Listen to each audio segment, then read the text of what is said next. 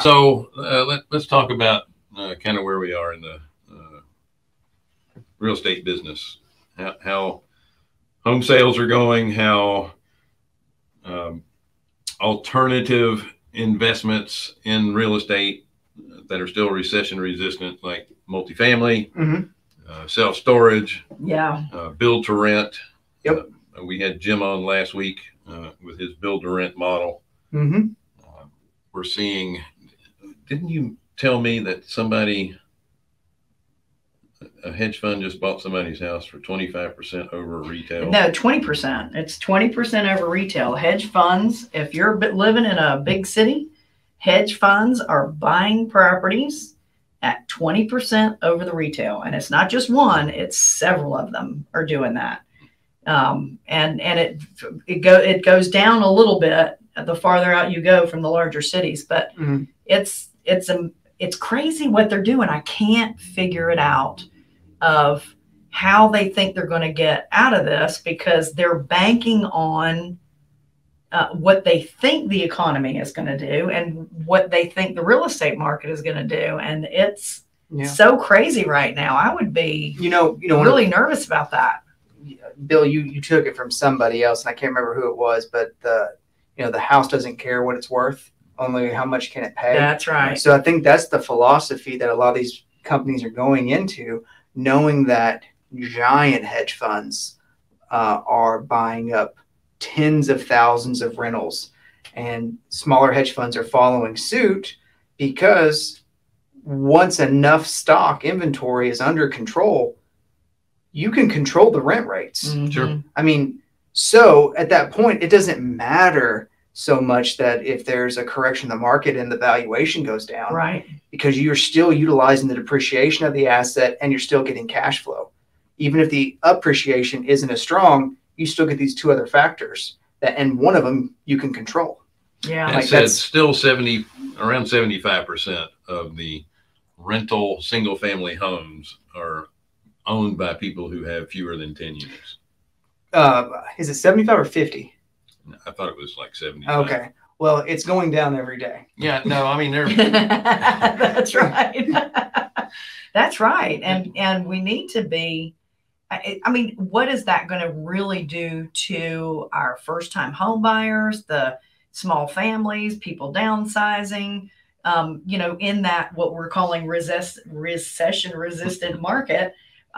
What is it going to do to the people that really buy and want to live there? So much of what we have is really turning into rental properties, because they're buying, a huge amount of properties, huge amount. Well, there's still opportunity for the owner occupant. They're just not going to be able to buy it in the hot markets. The hedge funds are going to be targeting properties that don't really need to be rehabbed if they're paying more than retail. Well, even if it doesn't need work, they're doing that. Or if it does need work? It does need work. Yeah. Sorry. Yeah. All right. So, but they're targeting properties that are a certain age. Yeah. Certain age, certain, and then they're going to be in certain neighborhoods. So what you're going to have to do as an owner occupant is go outside of those particular submarkets and maybe buy something a little bit older that you're going to have to work on. But you like the way, if I can get my words out, what you see happening is the pushing of out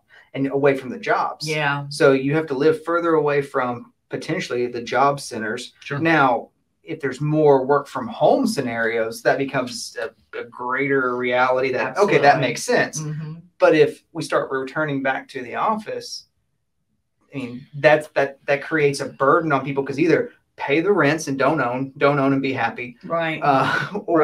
Or live further out and have a 1-2 hour commute. Yeah. Like, that's a tough choice. Some of the companies now are requiring that you're vaccinated or you have to work from home. So that's going to make more people work from home. It's going to have fewer people. What concerns me is the commercial real estate space, because that's going to be underutilized. We're going to have to redevelop. Yeah, that. Somebody's going to get hurt. Listen, it's not.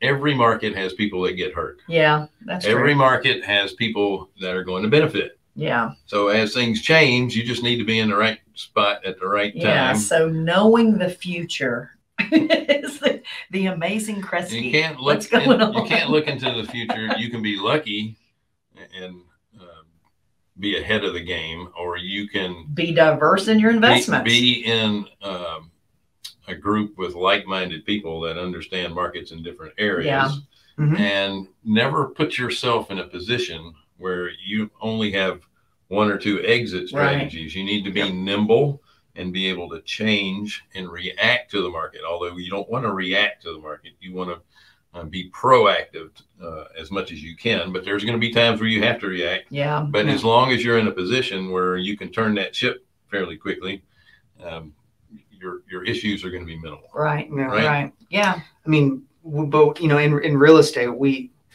since the 70s, we have more or less enjoyed constant and consistent appreciation in the market that is coupled with inflation. Mm-hmm. And because we've been, forcing inflation since the 70s all along the way. Sure. So at what point does that, I won't use the word bubble because I hate the word bubble, but at what point does that program stop working and turn into deflation? Yeah. I mean, you brought that up. You were talking about Alistair McDonald. Yeah. Well, he was we talked about him before. And somebody else was talking about deflation to you. No, I was reading a book. That's right. Yeah. So he reads. Yeah. So what was the name of that book again? It's The Price of Tomorrow. Yeah. Yeah. So it's a good read. One of the I guess the foundation point of the book is we live in a technology or a technological society where we're constantly advancing in technology, mm-hmm. and technology at its core is a deflationary, like a deflationary instrument, I suppose. Yeah. Like, yeah, it makes you more efficient. Like, cell phones don't cost as much as they used to. Right. You had a cell phone in the 90s, you were one of the, or the early 80s, you were one of the very first. I had a brick phone. Yeah. But now, so it's a force that keeps, and then it also removes certain jobs. Mm-hmm. So technology at its core is a deflationary force. And at what point does quantitative easing and printing of more money stop working against that force? Yeah. That's the core of the book. It's like, at what point does that stop? Yeah. And what does that really do to the economy? Yeah, because I mean, and I can't remember the exact dates, but over a span of like 10 or 15 years, the world global economy printed something to the tune of $180 trillion of money. So that was the U.S. Yeah, and in that same time frame, it created $40 trillion of GDP. Mm. So it took $180 trillion of printing money, of inflation, to create $40 trillion of GDP. That's going backwards. So like, at what, and if we believe that things like exacerbate and keep moving forward at a faster and faster rate, just like technology does, will it take $350 trillion to create $40 trillion of GDP? Right. At the same time, through those years, it has lifted up the lifestyle of more people in the lower economic. 100% across the global economy, there are far less people making under $1.90 an hour now. Well, it doesn't matter about 100%. It doesn't matter about the amount of money. It's what it's worth. You're getting with it. Well, it's what it's worth. I mean, let's face it. Back when they first started with the flat screen TVs, cost you $5-6 grand to get a small flat screen TV. Yeah, and it was getting to the point where they were going to start giving them away in cereal boxes because they were getting so cheap. Yeah. And that happened with a lot of assets. So there's certain assets that were going down in price, and then certain assets that continued to rise. So real estate is one of them because they only make so much real estate, right? Sure. God is only making so much real estate. And the real estate that he's currently making is not going to be habitable for a while. No. So you still got that supply and demand thing going on. And then with the ability of technology to increase production at lower costs, it allows people all over the, like I said, the economic ladder to be able to afford a lot more stuff. Sure. So it depends on where you are in the world for that. Like, No, I get it. like GDP is measured across many different metrics. And in the United States, the largest metric is consumerism. So you're buying consumable goods. Makes up almost 70% of what we do. Like, so that's why wages in the US have to be so high compared to everywhere else, because we're consuming all their stuff. Yeah. And their wages. So if we want to build more stuff, we actually have to be paid less. Yeah, that's right. Like, and it's just economics. Yeah.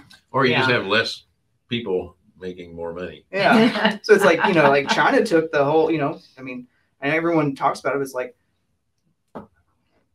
in the economically speaking, they were really smart. They're like, we're going to keep wages low, production high, because our GDP is not going to be based on consumerism. It's going to be based on exports rather. Yeah. Well, recently, given what's going on with China, actually Vietnam has become the more lower cost producer of products now. Really? Almost 50% of the seaborne production stuff that's being shipped over the United States coming out of Vietnam. Well, I thought it was born in the sea. Too. Excuse me? Seaborne. The shipping on shipping containers it's coming from Vietnam, not China. And they've run into the same problem China has with the U.S. is that they've spurred on consumerism in China. Yep. And once you do that, you have to start raising wages. And when you raise wages, people, I mean, don't want to pay that much because they like the profit margins, and you know and again technology is driving those costs down. Right. So you know, a flat screen TV you can go buy for $300 now. So the moral of the story is to invest in self-storage. Right. Because everyone around the world needs to they got to have a place to all put their your next stuff. junk because they want to buy new stuff, but they don't want to get rid of their old stuff. That's right.